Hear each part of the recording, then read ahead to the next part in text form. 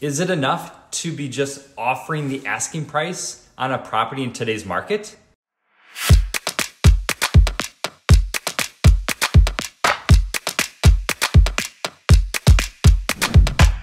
Well, let's break that down. If you're planning to buy a home this season, you're probably thinking, what do I need to get my offer accepted?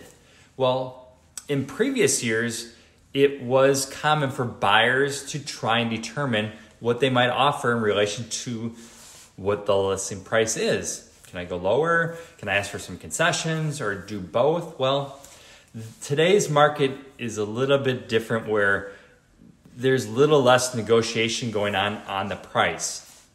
So if you haven't bought in a while, or if this is your first time buying and you're getting information from your family or friends or parents that haven't bought in a while, well, we need to break this down a little bit for you.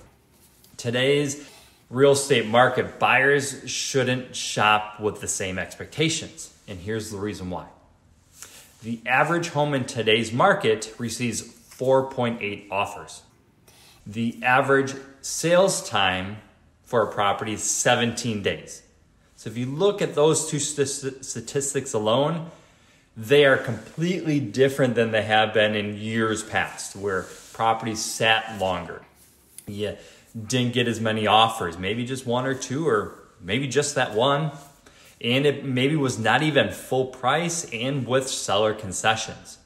Well, that's not going to happen in today's market as of right now, because homes are selling fast with multiple offers. And we need to get you prepared and get you educated so when we're ready to structure and submit that offer, we're putting you in a position of success. So what do I mean by that? We need to know where your budget is. So we need to know what your price point high end is. So we maybe need to shop below that because you maybe need to go above asking and maybe need to put other things into your offer to make yourself shine in comparison to the others.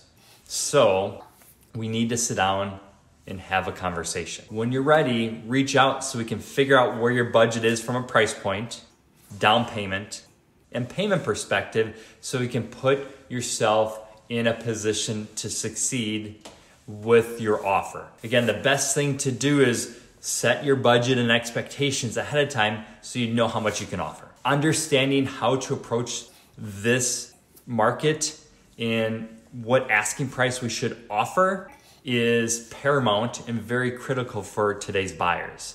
So let's partner up, let's have a conversation and get you in your home today.